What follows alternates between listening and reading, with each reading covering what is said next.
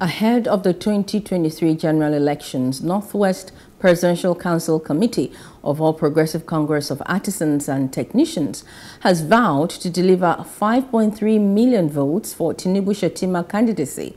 The committee says artisans and technicians constitute a large number of people who need support to boost the economy of the country. Habula, the revised report, is presented from our studios. With over 40 days to the polls, supporters and political parties intensify efforts to convince the electorate to vote candidates who will champion the affairs of the nation. The former Speaker of Zamfara State House of Assembly, who is the Director of Artisans and Technicians Northwest, Sanusi Rikji, says for the first time in the nation's history, Tinubu Shettima Operations 3030 has singled out and recognized artisans and technicians. Rikji says artisans will have the opportunity to grow their businesses and create jobs for Nigerians. Come up with a formula, a working formula that we believe is achievable. We have come up with an initiative of 30-30 projects across the country, implemented across the nooks and crannies of this country, across the length and breadth of this country, across the 774 local government of this country.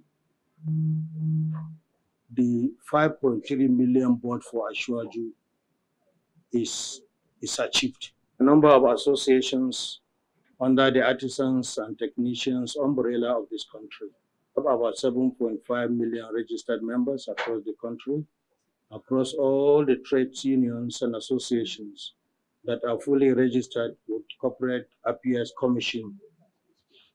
And we targeted at, inshallah, by the special grace of God, our committee delivered to His Excellency Ashwaju Bola Ahmed about 5.3 million votes. Sanusi maintains that all the necessary strategies and mechanisms have been put in place to ensure artisans and technicians move the country forward, while charging the electorate to vote Tinubu, who he said has shown a track record of success since he was the governor of Lagos State. Ashwaju is a leader. He's a nationalist. He has built bridges across Niger. He has built allies across all ethnic groups in this country, be it Hausa, be it Black, be it Igbo. Ashwaju has reached out to virtually every nooks and crannies in this country before now. And Nigeria has witnessed it. He has been tested. Look at what happens in Lagos years back. Look at the road map he designed for Lagos, which all inherited governors work on. And this is where we are. Today, Lagos is a country of its own. It's a country of its own. If you are talking about economy, out of every 10 naira of this country, 7, 8 naira is in Lagos. 7, 8 naira of the economy is in Lagos. Who must have done that?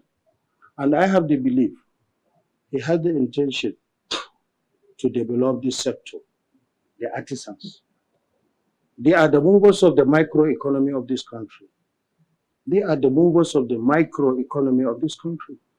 And artisans and technicians, Baba Ashwaju notice, is the starting point to build, especially the northern part of this country, because we have been left behind by far economically. They insist that Nigerians must avoid money politics and go for credible and competent leaders for good governance. Hello, hope you enjoyed the news. Please do subscribe to our YouTube channel and don't forget to hit the notification button so you get notified about fresh news updates.